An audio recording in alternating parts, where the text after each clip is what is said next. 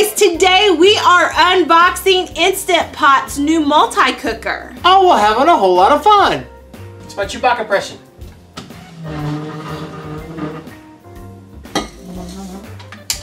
You're making lots of noise today. It's my other Chewbacca impression.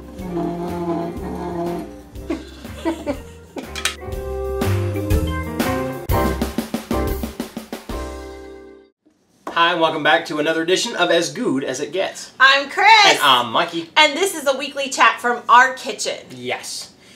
Oh, do we got some stuff to do. Yes. Our kitchen is working full time right now to cook up all kinds of holiday goodness. It's gonna be we call these marathons. If you want to know a little more about how we do things, so do we. A lot of times we'll cook 2 or 3 episodes in a day, and then that gives, you know, a week and a half or so, or sometimes we might do 4 episodes on a week, and then that gets us a couple weeks in and everything.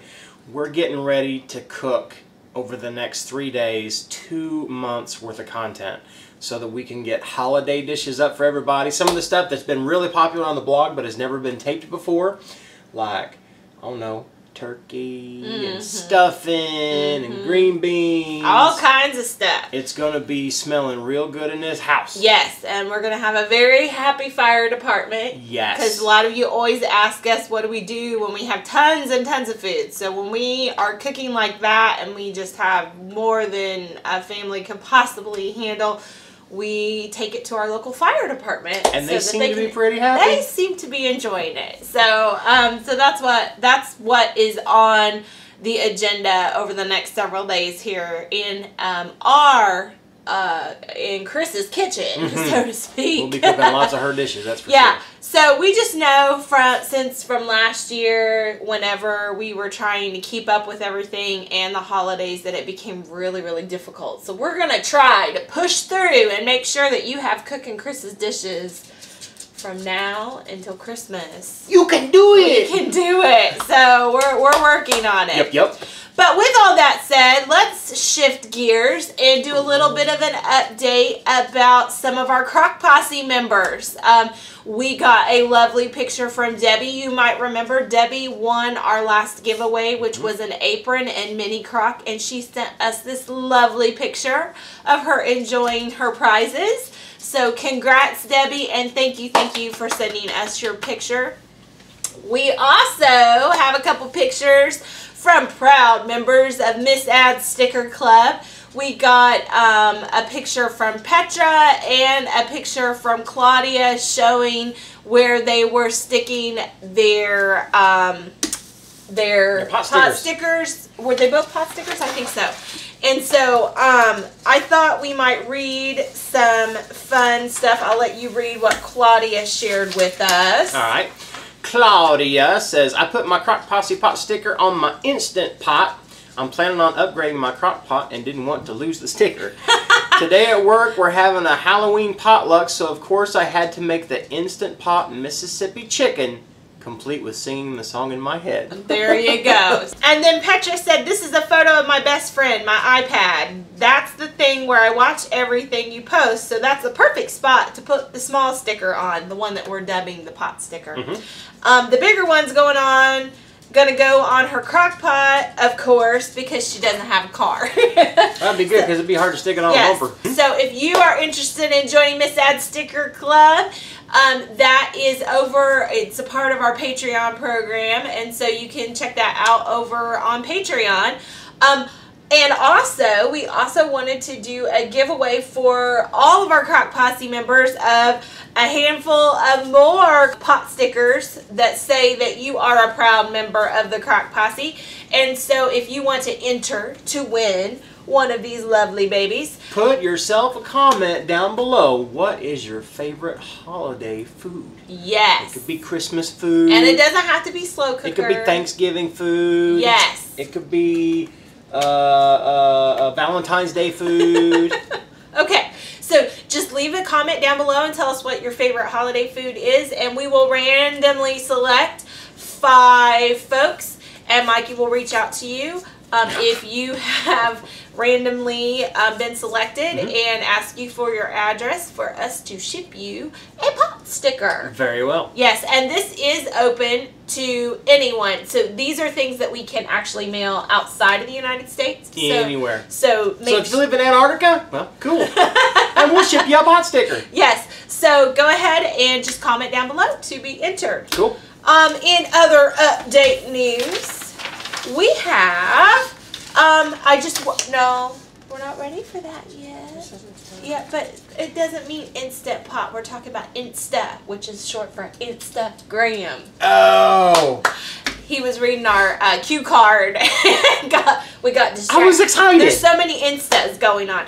And in other news, we just want to make sure that you have joined us over on Instagram. We are having fun over there, sharing with you all kinds of yummy recipes. Pretty pictures. Yeah, pretty pictures of our traveling. And then also, of course, the cute, the adorable Mr. Octavius, our little 10-pound Yorkie puppy. He's right here somewhere. Yes, you always hear him. He's like... Here he is. There's our buddy right here. Oh, he's going to pull him up here. Goodness oh, gracious. Look at he's like, hey, He's our little camera pooch. He's like, I'm not camera ready today. I don't have my makeup on. Hello, everybody. Go, boy. You always hear him tapping around in the background, so if you want to see a little bit more of him, you can definitely check it out because we've got him over on Instagram, and people are enjoying checking him out there. So, but with that, could you tell us a little bit about Aunt Lou's Friday favorites this week? Comfort foods. Yes. Now that's just a favorite for anybody, but oh my goodness, we've got some great comfort foods on the site, and my favorite is steak and gravy. If y'all remember from the video that we did on that, that's one of them why didn't I get to eat that videos that Aunt Lou came up with, and it's just good. Steak with gravy, and then you put that with some mashed taters and maybe some corn and some dinner rolls and some green beans. I'm nudging my wife saying, hey, can we have that for dinner? Well, we've got plenty cooking right now, so we can't have that for dinner because we're going to have other things. Okay. But when you start talking comfort food, one of my favorite comfort foods on the site is definitely angel chicken. I have loved that recipe since the beginning, since I first tried it, and we have it all the time. It is so good. It's good over pasta, it's good over veggies, it's good over rice.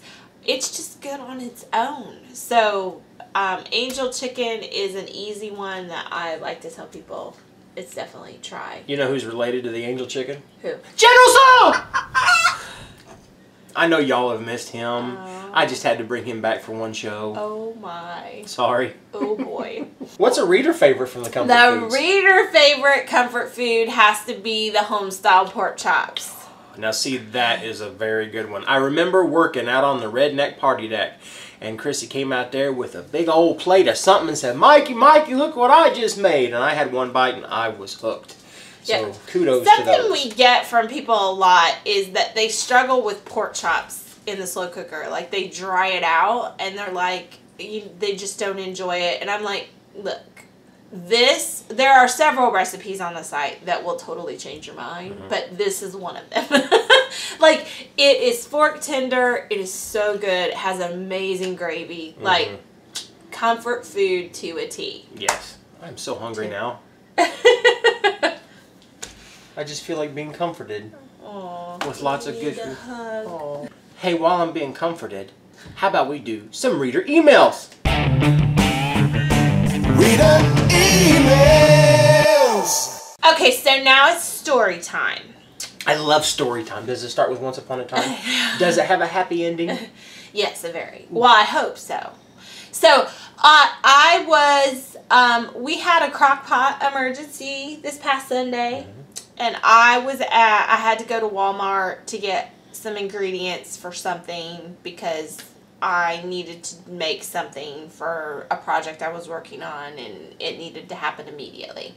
And so while I was there, my little phone did a little ping that we had gotten a comment, and just by chance I glanced down in the middle of, looking at my shopping list and everything, and it was destiny saying, Really? I thought it was Lynn. It was Lynn, but it was like destiny as in the world saying, okay. You need to see this message because you are at Walmart right now. And this is from Lynn. And Lynn said, this is from last week's show. Had a good time as usual. Did you know that Instant Pot now has a multi-cooker? I saw it at Walmart and it was reasonably priced.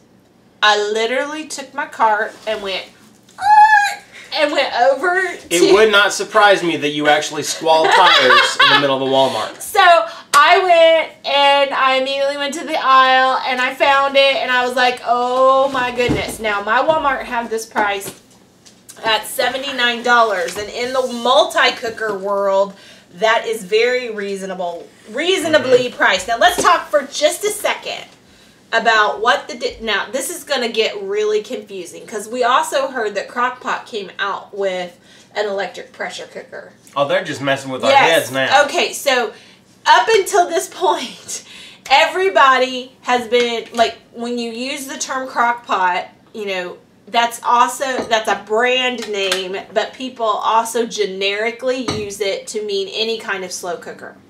The same is true for Instant Pot. People have always used the term Instant Pot to generically refer to an electric pressure cooker. So an electric pressure cooker is much different. It cooks fast. It has a slow cooker feature, but we all know that I don't like it. So this is taking a little bit of a chance here because Instant Pot has actually come out with a multi-cooker, which its primary function is slow cooking, not pressure cooking. Hopefully you tracked me on all that because that feels confusing. So now, when you hear people say Instant Pot, they probably still mean electric pressure cooker. And when you hear people say Crock Pot, they probably still mean slow cooker. But now there's an Instant Pot Crock Pot and a Crock Pot Instant Pot. Holy moly, mind explodes. My brain is fried already. Can we unbox this thing? Yes. Okay, but no. It's like Christmas around here. So, one of the things that I thought was really interesting when I saw this was one of the features. Let me see if I can find it. Where is it? Okay. There's the features right here. Yeah, but it's more than that. I saw something on it that I thought people were really going to be interested in. Easy? Hang on. That's one of my favorite features. Where does it say? Oh, no. It's on the front. Okay. Okay, well, we'll get to that here in a minute. Okay, so when you look at the outside of the box, it says an 8-in-1 multi-slow cooker. Okay? So it's got a sear and saute, which is your browning feature. Mm-hmm. It's got a stew feature, which is interesting. I don't know what that means besides, like, I don't know how that would be different. But it's got a slow cook feature. And fingers crossed, it's better than the one in the pressure cooker Instant Pot. It's got a baking feature, which we really like on our Ninja. Mm-hmm. Now that will bake faster than like baking something in a slow cooker. It's got a steam and a roast feature, a rice feature, and a keep warm feature, it says. And I also saw something else on the outside panel. Guys, it shows that it has a delay start. That is like huge for a lot of people. So let's get going. There's the manual that you know I won't read. Well, you keep that for me because I will. Okay, so right off the bat, you know how picky I am about my lids. Yep, let's check out. I'm not. Now, it's not that it won't do great. It's just, it says it's a dishwasher friendly lid, but it's got the screws with the plate here. So if you stick this in the dishwasher, what's going to happen Chunks. is food and disgusting stuff will possibly get underneath that lid. So I usually, any kind of lid like this, I hand wash, even if it says dishwash. So, but I'm really picky about lids, so don't let that deter you. Okay, we're gonna make a lot of noise here right off the bat. We've been making a lot of noise for the last 15 minutes. Just pull it out. There you go. All right. Box we got. I almost hit the dog. No, he's in there. Interesting. Still don't know what I think about these. Yeah, well, it's not meant to. Oh, but it's silicone. I know, that's what I'm wondering. Okay, we need to get more in sharing mode and less than. Okay. Get a handy dandy little measuring cup with it. Yes, I've got like 20 of those for all kinds of stuff. Okay. 15 of these. So, do you need to zoom out a little bit so they can see this? That's as far as it zooms. Okay. So, first things first, this pot, it looks like has silicone handles to it. Now, what Mikey was mentioning is that some of our pots can actually go into the oven, like for the broiler and that kind of thing. And so we'd have to see if this is oven safe. They may or may not. Non-slip silicone grip handles, ceramic non-stick interior stovetop, and oven safe. There you go. We got a winner. Yes, and so that is one of the things that we look for. That's one of the things we like about the Ninja, so that you can pop things under the broiler to kind of crisp up some things if you want to after slow cooking. So that's cool. This is a very interesting non-stick coating. It's different than all of our others. It's shiny. It said ceramic. It said non-stick ceramic interior. Okay, so I don't know how prone to scratching this will or will not be. We'll have to see. We'll keep you updated on that. Yeah, but so far so good. I like the shape. It's a nice kind of shape. One of the really cool things about, I always call these, they're multi-cookers, but I usually call them browning slow cookers, is that this is a good compromise for people who are interested in the casserole crock but also want that browning feature, because this gives you a nice big rectangle for a lot of the things that you would like to do for the casserole crock too. So that's this. No, they can see. Oh, I was like, that's not how that goes. It has a rack for meat. We usually don't use the rack a whole lot in ours. Not really a need. No, but one of the reasons why we wanted to unbox this right now is because we've got a bunch of other food things to tape later today. So I think Mikey's wanting to give this a go. And so, but like I said, can I see the user manual? One of the things I think most people are going to be interested in is that delay start, which I haven't read a whole lot about. I will tell you. That's something I think that people need to be careful with as Yes, because, you know, food safety wise, you don't want to leave something unrefrigerated for longer than 2 hours. So it could help you add an extra 2 hours on there, because we get questions all the time where people are like, we want to like put the stuff in and then while I'm at work have it start. Have you seen a slow cooker that does that? And up until this point, we really didn't have, I hadn't seen one. We personally didn't own one that did that. And then I saw that this had delay start and I'm like, oh, that's something people have been looking for. But you wouldn't, I don't know how long. Can you plug this in? Maybe we can see if we can get the delay start to see how long it'll go. I like the fact it's got a longer cord too. Because some of the slow cookers we have really short cords, and I like the fact I can move it around a little bit further. So this longer cord should, and it does, it'll reach right there on that plug. Okay, so it says connect the power cord, select the cooking program, press the delay start key. Under time, you can tell it how long. Okay, so let's say we're going to slow cook on low for 6 hours. Oh, I like, you can turn the warmer off if you want to. That's kind of good. That way it doesn't, and so then you can delay. Okay. So that it doesn't what? You can delay so that it doesn't overcook your food at the end. So, oh, okay. My bad. So I just hit delay start. I don't know if I did that right. Oh, wait. I wonder if it'll slow cook. We're going to have to play with this. Yeah, it looks like it might, like it's got set for 30 minutes, so it's going to, in 30 minutes, it'll start cooking. Okay. I wonder if you can bump that up. No, it's already started. So, okay. We're going to have to play with that. But that's what it says. It says, changes to delay start may not be made once the timer has started. To change the time, press cancel and start new selections.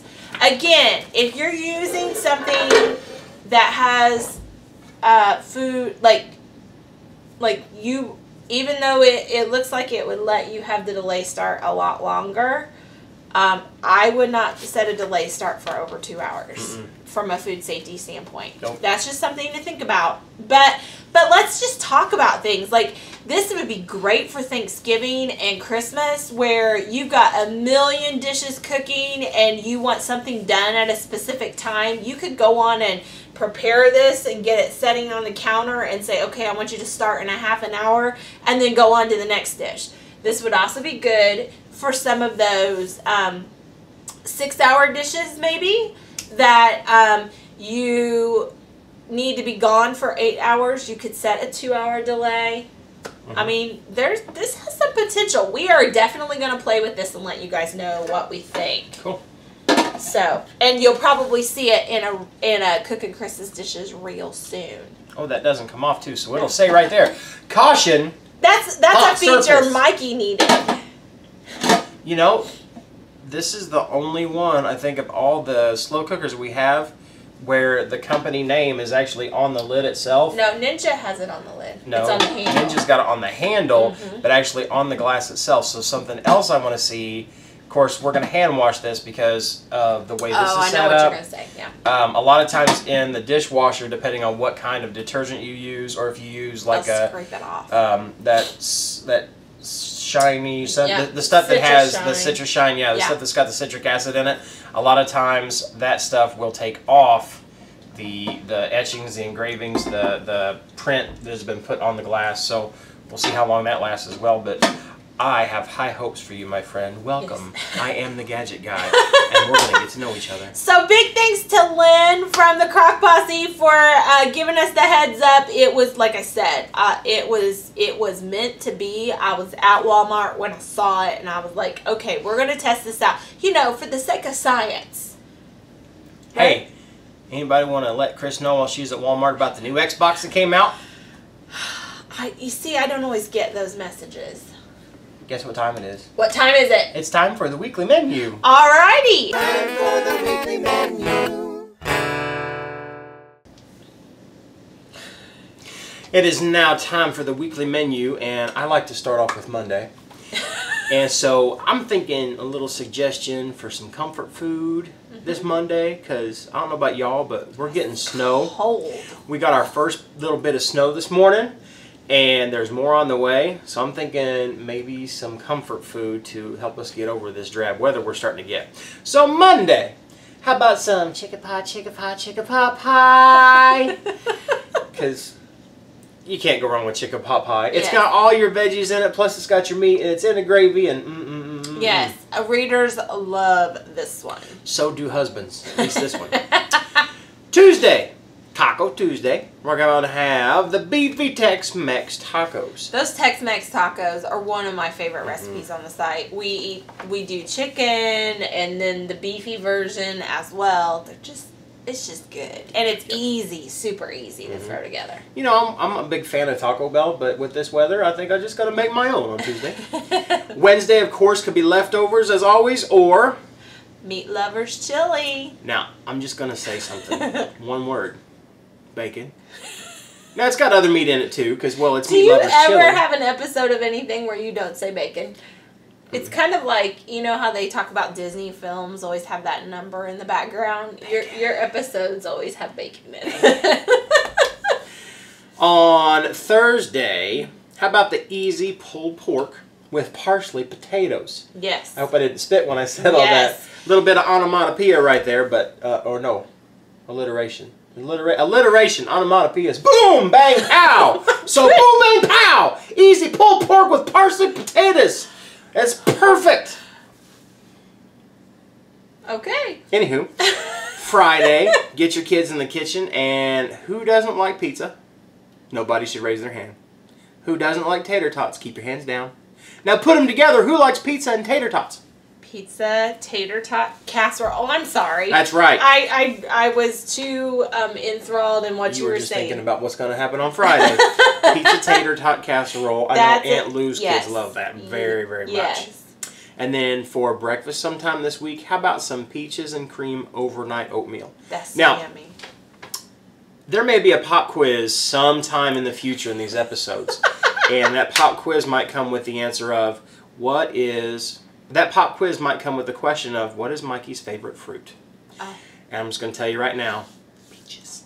I love peaches. So peaches and cream overnight oatmeal. Yes. Absolutely a very, very good dish. Like our oatmeals on the site are something that you can make on the weekend and then you can keep the leftovers if you have any in the fridge in individual containers, and then the kiddos or the husband can reheat through the week and have a nice warm but breakfast. In our house there's usually not that many leftovers when you put it with peaches. A snack this week that I think would be really good is the salty, sweet, crunchy goodness. That's very good stuff. That is good. That was like a really surprising snack mix that like everybody who tried it was like, oh my gosh, this is so yummy. So it's kind of got different ingredients than a usual snack mix. Yeah, when you put salty and sweet with crunch together, you can't go wrong with that. And then for dessert, because it's November now, so we got to start thinking towards the holidays and the fall and pumpkins. So how about the pumpkin pie French toast casserole? Now that's technically supposed to be breakfast. Well, not in my house. See, one of the biggest successes that Cris had with RTC, that's what we call recipes at Crock, you know, when we're just talking around here. RTC was the cinnamon roll casserole. That's the one that kind of really blew up and got her name out there. And when you put that with some pumpkin, yes, you can't go wrong pumpkin. Well, that one's a little bit different than the cinnamon roll casserole though. But Aunt Lou put this together. This is the one that you had in the camper kitchen. I know. That's why he put it on there, because he wants to talk about it again. Now, if you want to have pumpkin pie French toast casserole for dessert this week, you can. And if you want to have the peaches and the cream for dessert or breakfast, however you want to do it. If y'all are going to make either one or both, call me. I don't care when we have it. Let's just have some. Or more realistically, maybe send us a picture. We'd love to see it if you make anything from the menu. Or send me a bowl. P.O. Box 350 Monrovia, Indiana 46157. Well, that's our menu. And that's our show. Alrighty, well, send us your questions. Send us your comments. Bye. Bye. It's definitely on there. Okay. I'll clean that up right now.